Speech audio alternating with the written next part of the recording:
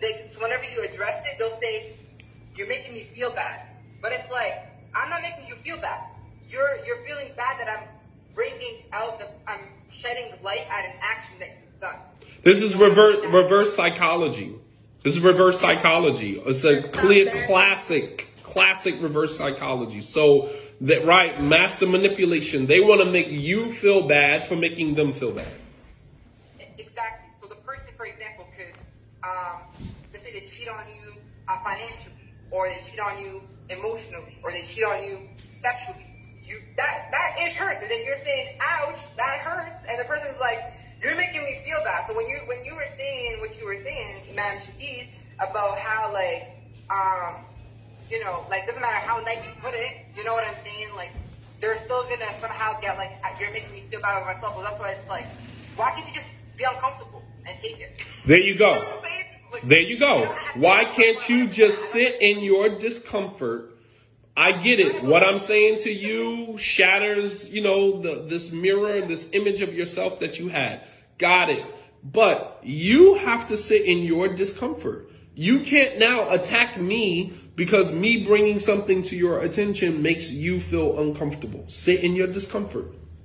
That is the meaning of that word. Sit in your discomfort. Yes, I shattered your image. I got you. Pick yourself up off the floor. I got it.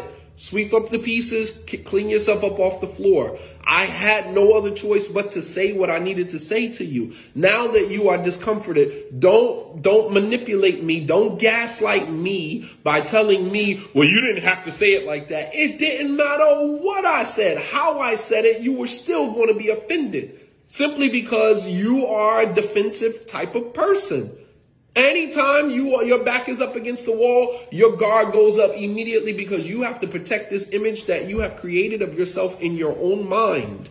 You have to protect that at all costs. So when somebody brings a complaint or criticism to you, you shatter broken glass all over the floor. And if you are discomforted by something that I said, that becomes your responsibility. Don't hold me accountable for the emotions that arise when you are checked about something that you needed to be checked on.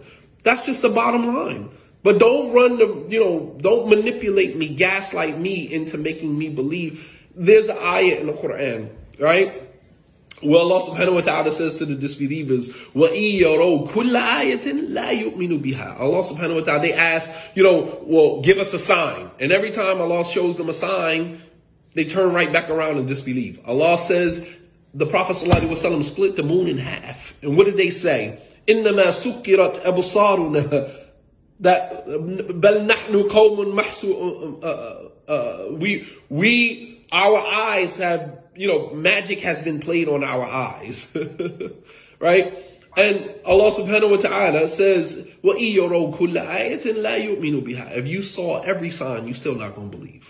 You asked for this sign, we gave you a sign. We asked for this sign, we gave you a sign. Ask for that sign, you're going to believe. We showed you the sign, you still disbelieve. You ask for another sign, we show you another sign, you still disbelieve. You ask for a sign, we show you a sign, you still disbelieve. If I showed you every sign, you're still going to disbelieve. So it doesn't matter what my approach is. I could approach with the nicest tone and the nicest words and why is it that you have to superimpose on me how I have to approach you before you are willing to accept you're wrong? You are the one that's wrong. You don't get to sit from a place of privilege now and dictate to someone how they're going to bring it to you in order for you to accept it. Like, that is the ultimate manipulation. Like, I'm wrong, but you got to approach me like this and like this and like this. It got to be said like this. It got to be said like that in order for me to accept it.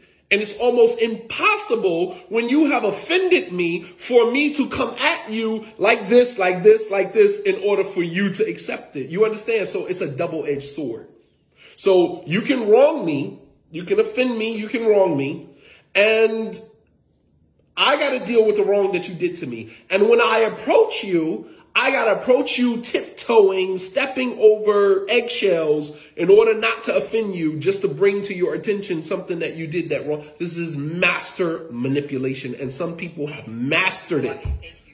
Like, some people have mastered this art of manipulation. Imagine, so this is to build on what you said, right? Because, like, again, like, for me, like, it took me a second when you were talking. Initially, I was seeing what the other sister was saying, but as you were talking, honestly, it kind of was triggering a little bit, and I was just like, yo, this is exactly what I'm talking about. So how do you then define those boundaries? Like, how, because again, there is value in how, like, of course, in a situation where it's not, somebody didn't wrong you so badly, maybe there's some sort of characteristic flaw, like it could be something small, like something that's in your personality, whatever the case is. How does one balance that approach with, like, recognizing within themselves? What would that measuring stick be, right? In order for a person to be able to, they have to be able to see themselves in that moment.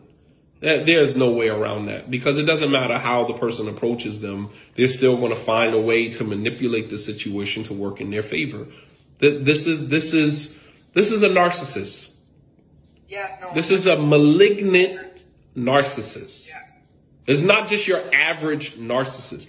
This is a malignant narcissist, someone who has learned how to manipulate a situation to get what they want from the situation every single time. They win every time. Every time they win every single time. No matter how you approach, you can sit down and say, okay, so I'm going to approach this person in the nicest, fairest, kindest, just, most fair, most just way. I'm going to choose the right words. You can sit down and just kind of, and then as soon as you bring it to the person, it's like, it's not good enough. Nope, you didn't approach me the right way. Nope, you didn't say it the right way. Nope, you didn't do this the right way. And it's just like, but it doesn't matter how I bring it to you. You're always going to find something wrong with my approach. You're always going to, how about you just accept what I said? And then after you digest that, then you can address me about how I approached you. Why don't you start with just accepting what is being said? Don't kill the messenger, right?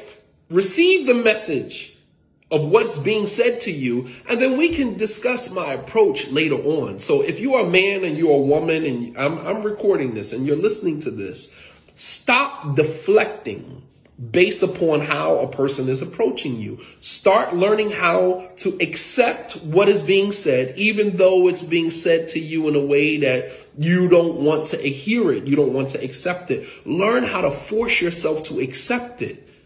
And then you can address the how, the approach. You can address that at another time. You can say, babe, I totally get what you're saying. Honey, I totally understand what you're saying. I got it. Duly noted. All right. Day, 2 days, 3 days go by, and you can say, babe, you know, when you brought the situation to me the other day, I totally accept what you're saying. But, you know, can you talk to me instead of talking at me? I get it. You're frustrated. You're upset, you know, but, you know, just kind of being mindful of the approach. But I mean, even that though, if a person is just used to doing it, it's just never going to seem like the person can find the right way. Because that's just it's a delayed manipulation. You know what I mean? It's a delay. But I'm trying to give the person some wiggle room. Like, if you want to address the approach, do that at another time. In that moment, just accept what the person is saying to you. Unless you feel like what they're bringing to you is not you, but you can clearly see that the person is upset, clearly see that the person is, you know, frustrated with you. You know, obviously the person didn't pull that out of the hat. You understand? They got it from somewhere. You're doing something, you know, and at some point you have to yield. You have to yield. You have to say, you know what? Okay, you're right this time. You're right. I got it. But every single time the person brings something to you, you find a way to turn the situation back on the person. You wiggle your way out of it. You win every single time. Every time.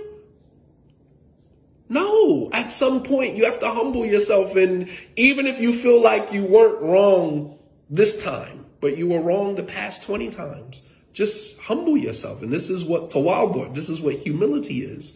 No, I may not have been wrong this time, but I was wrong 15 times before this that my spouse said something to me. Let me just start taking accountability. And perhaps it will become natural. It will become natural for you to just accept criticism, natural for you to just accept the fact that people bring things to you that is wrong, and you learn how to accept that. And it will become natural. But when you're constantly deflecting, constantly on defense, defending yourself, you're never going to learn the art of accepting constructive criticism. You're never going to learn that art because you're always deflecting. You're always defending. Humble yourself. Just stand there and take it. Test yourself. See how well you can do. Just stand there when your spouse is bringing something to you, whether they're wrong, whether they're right, whether the approach is wrong. It doesn't matter. Test yourself. See if you can do it. Stand there and just take it. It's like a person standing on stage and somebody throwing tomatoes, oranges, and throwing stuff at you. Stand there and see if you can just take it. And then afterwards, walk away, pick yourself up off the ground, and then do it again. Until it becomes easier and easier and easier. You understand?